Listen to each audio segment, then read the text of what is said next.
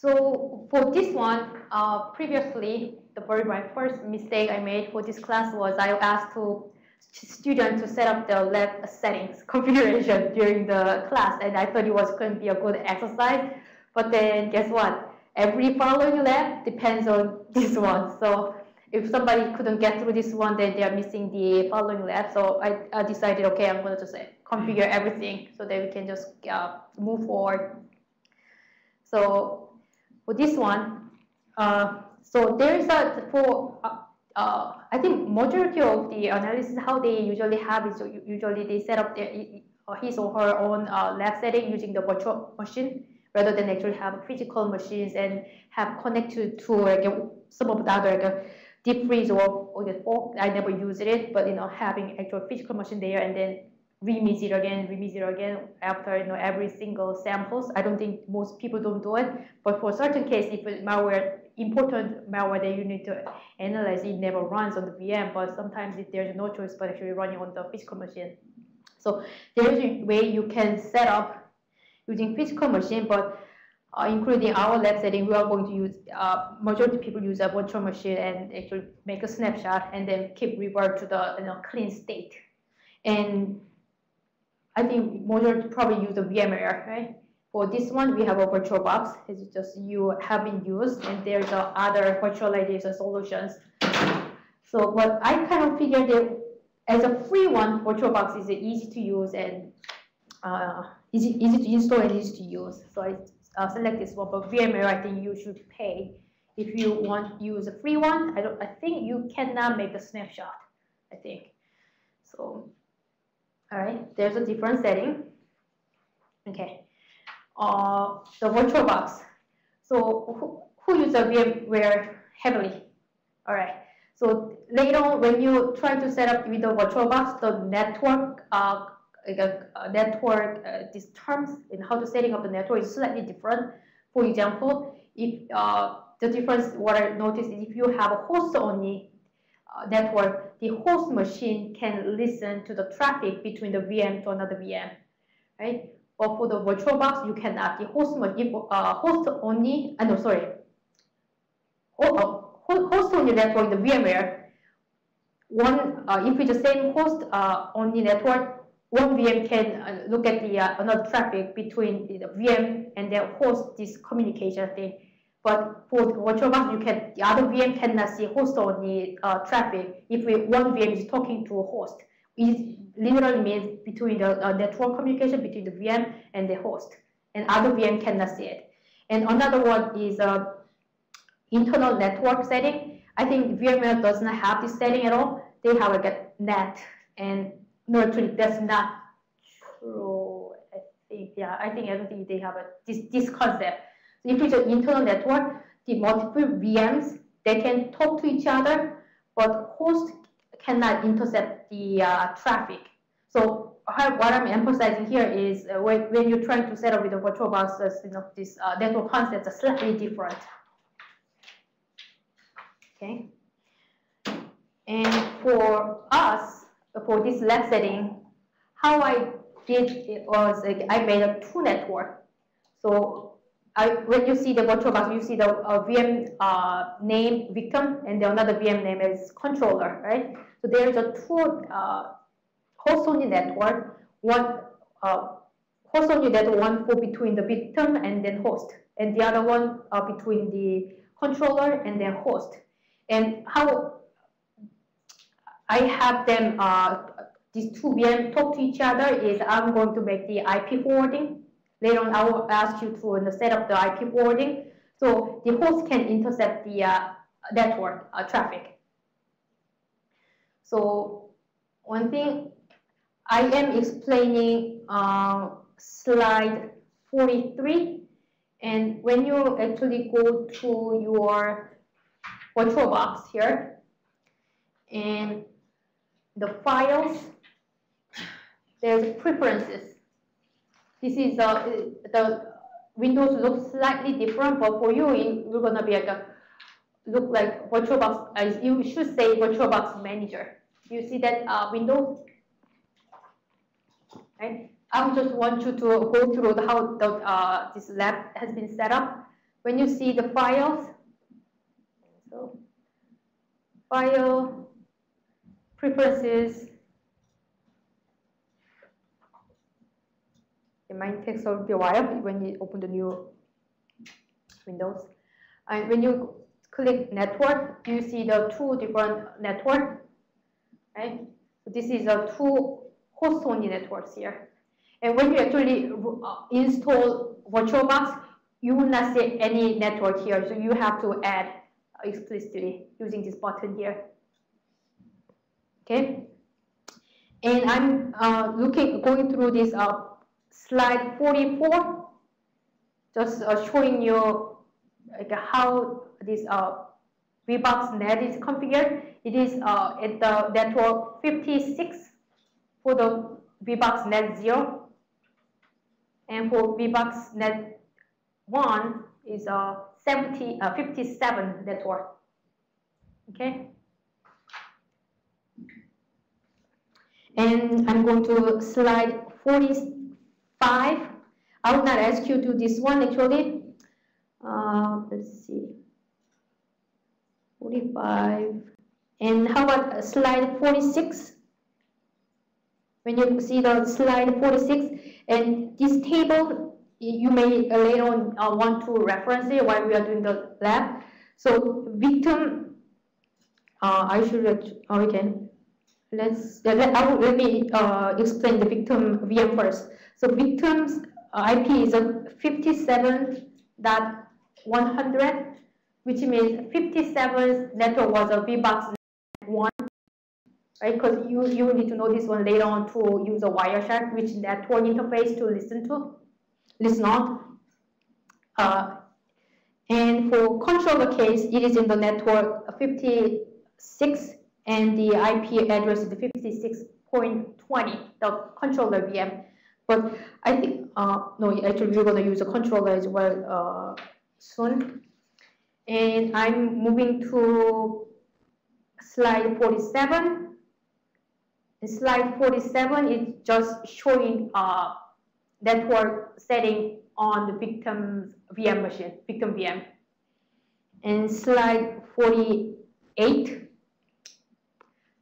this one I need you to actually enable the port forwarding, because for this one, every reboot, it actually reset to 0, meaning you cannot do the IP port forwarding. So I'm sure there is a permanent way to do it, but okay, I should have not killed it. Hold on a second. Okay, so let me go back.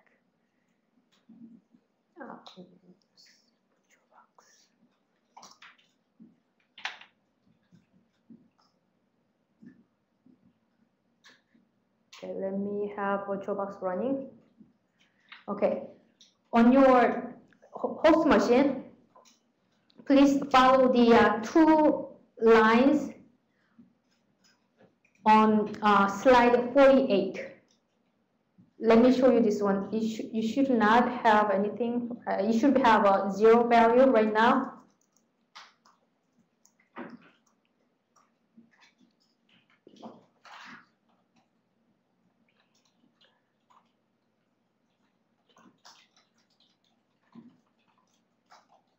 Right, it's currently should be set it as a 0, right? So you want to set it as a 1. I think there should not be any space.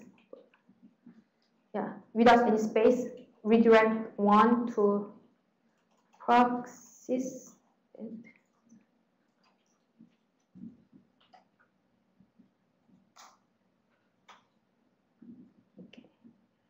Probably I should have a space. No. Okay, yeah, there should be space between. Before echo 1 space redirect, and then space, and the path is this one.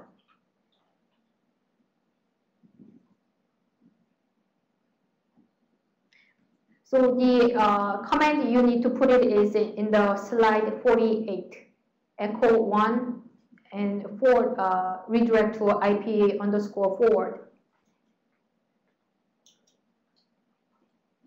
Let me clean the screen. You see that?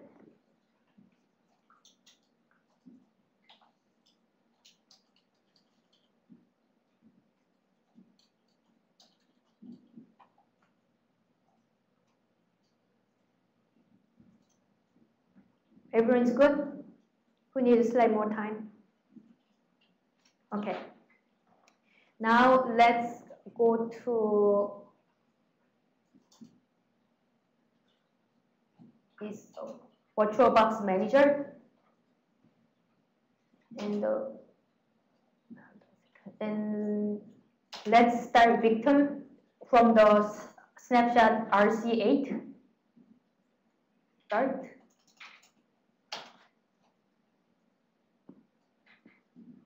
Okay. And how about start the controller? And let's make sure when you highlight controller in the VirtualBox Manager, let's highlight snapshot configured in the controller VM and click right button and select restore snapshot. Okay, restore it and start. So controller VM should have a gray background. In IP tables, you don't need to do anything. Actually, IP table, when it actually comes, it enables everything. Unless you actually configure to block traffic. So for that, for this one, please start the controller controller VM as well. When you see VirtualBox Manager, there is a controller.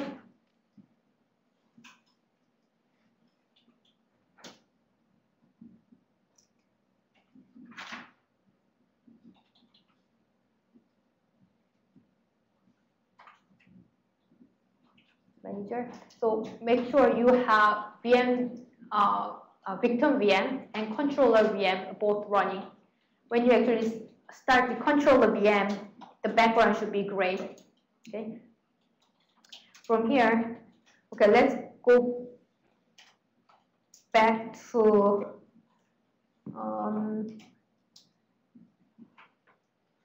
okay, so I just asked you to enable the IP forwarding on the slide 48, and the slide from 49, 50, 51 actually is for how to configure Wireshark such that you can capture the network traffic without the root privilege. So that's the explanation that is done in the 49, 50, and 51. Okay, I just still wanted to remain it here. So once you come home, if you want to set up, then you need to follow these steps. Okay, but in our lab, I already configure such that you can capture the network traffic with the Wireshark without root privilege. Okay, all right. So now let's go to slide 52. So we are at slide 52. Okay. So and slide 52 says, can you ping from victim? From the victim, can you do? Okay, hold on a second. Before that, let's start the Wireshark. Are you guys good? Good? Okay. Please start Wireshark.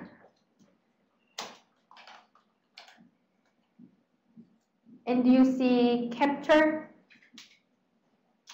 And I usually just go to options, but some people usually go to interfaces. But I'll usually just go capture in the Wireshark, capture options. And now you see the interface, right? Let's select interface of VBox Net 1. Keep in mind that the victim VM is on VBox Net 1 network. Okay, so let's select VBox Net 1 and select. Now you're capturing the network traffic that's coming from the victim. VM. And let's go to victim VM here. And on the victim machine, let's go command cmd and ping. Let's go ping host first.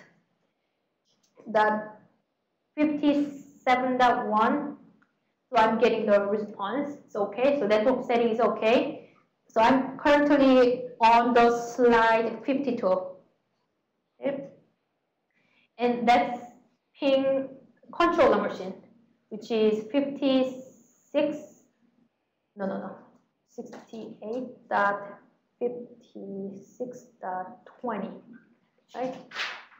Then see whether you can get the ping response back. Do you see the ping response back? And now when you see the Wireshark, it actually capturing this ping package, which is ICMP packets, right? ICMP ping request, ping reply, ping request, reply. Once you see this package, then you are good to go basically for the next lab. All right, so now we just checked network is set up good, everyone. Then, sure. Veronica, so how do you have two networks and routes through the host? Yes, that's why I enabled IP forwarding. The reason actually the VirtualBox setting is different from VMware. If VMware, you can just have a host only, then you can see the VM is having traffic on the host. Each host is on its own. Right. Segregated. Yes, VirtualBox. Only, yes. And then you point to the gateway as the host machine. Yes. So you can have the traffic go through the host. And then the host, how does the host do the routing? How does the host do the routing? To the what? Sorry. The host machine. So how does it do the routing? Routing, IP forwarding. IP forwarding? Yes, yes. So it doesn't have actually proper like a router setting, but just doing the IP forwarding. Okay, I can see that. Okay. Yeah. All right. Okay. Good. And we are at, let's say, slide 53. So we just captured network traffic with a root privilege, but in general, you do need a root privilege, to do the packet capturing. Okay.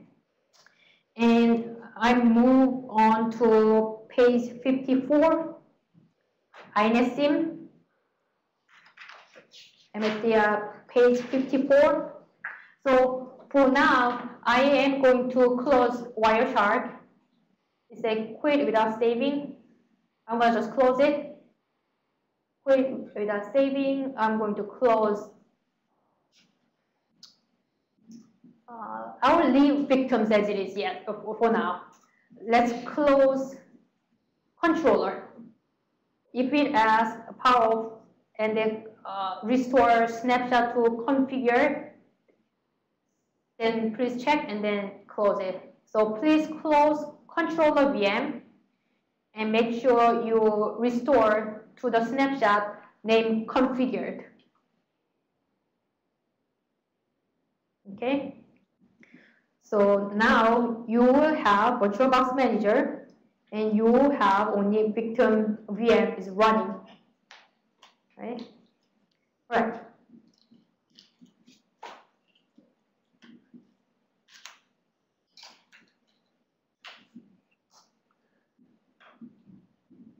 So I just opened the new terminal. For you, you're gonna be, when you see that in your left side, there's gonna be terminal icon. And please click new terminal. So make another terminal. Just have one terminal open. And let's go to the slide 54.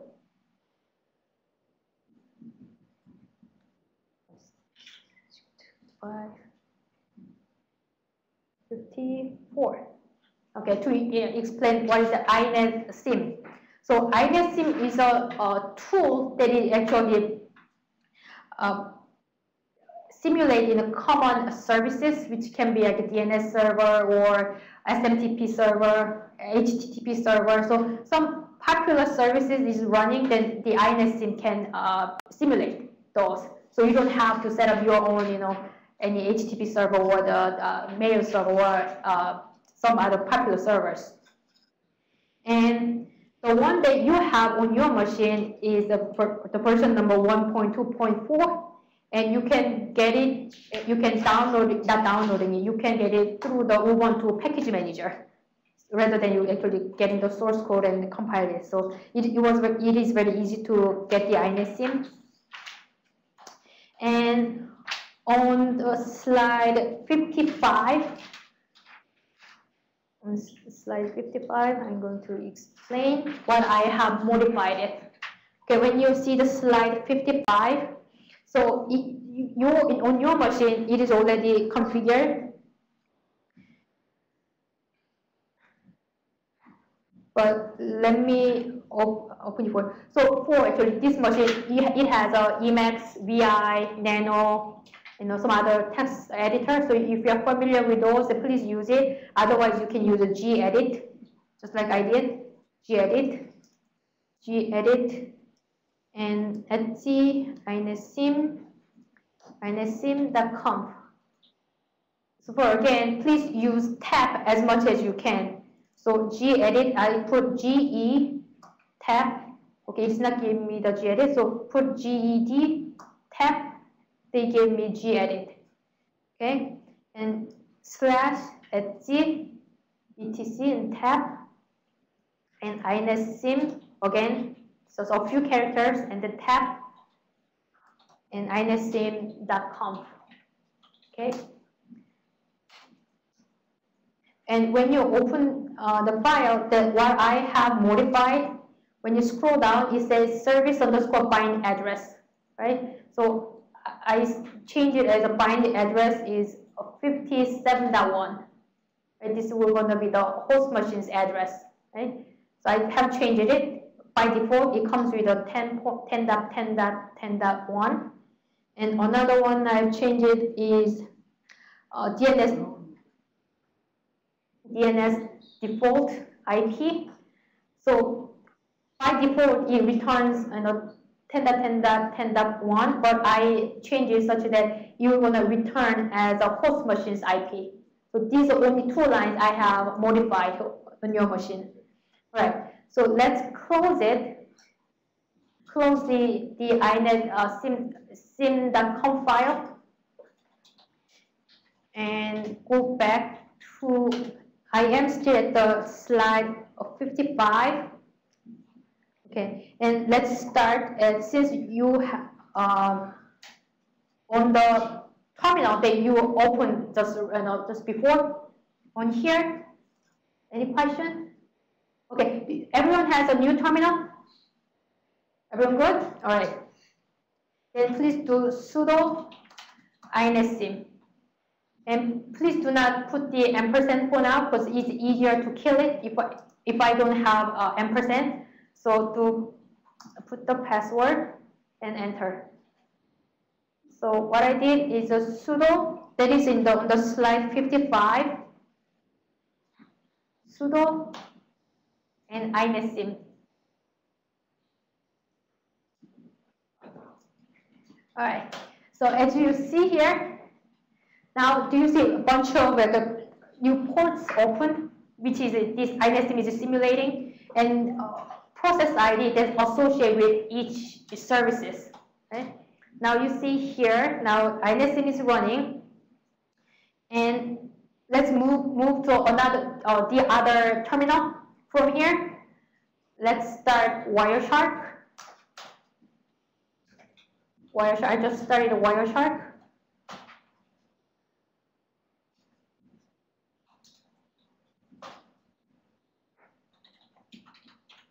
Okay.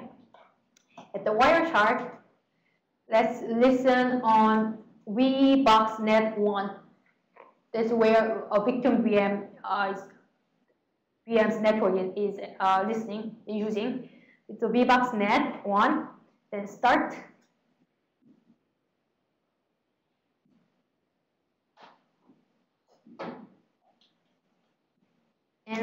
let's move to victim VM.